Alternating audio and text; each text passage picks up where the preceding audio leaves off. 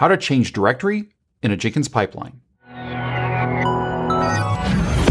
Here's today's starting point. I have a Jenkins LTS controller version 2.375.2. There's also a sample repository for this video. Let's go ahead and take a look at that repository. What I have is a Jenkins file and a folder. But what I want to be able to do is I want to be able to reference that folder without having to fully qualify the paths in my Jenkins file. So in the first part of this pipeline, you can see that I'm catting out fully qualified down to the file that is within that directory. And in the second part, I'm using the dir pipeline step.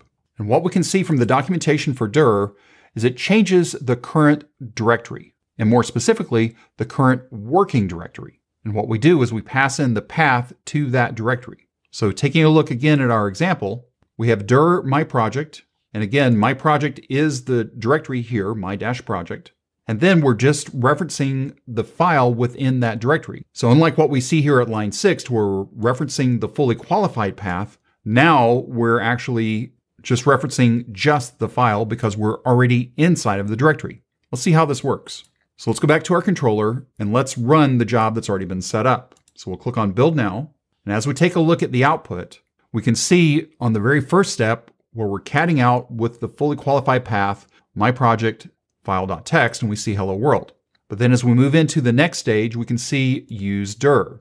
We're using the dir step and it's saying running inside of test dir my project. This my project is the folder, my project that was specified in the dir step. And then finally, we just say cat file text and we see the same output as we saw when we fully qualified in the previous stage. If you have any questions or comments, you can reach out to us on Twitter at CloudBees. If this video was helpful to you, give us a thumbs up. And if you haven't subscribed to CloudBees TV yet, why not? Take a moment, click on the subscribe button, and then ring that bell, and you'll be notified anytime there's new content available on CloudBees TV. Thanks for watching, and we will see you in the next video.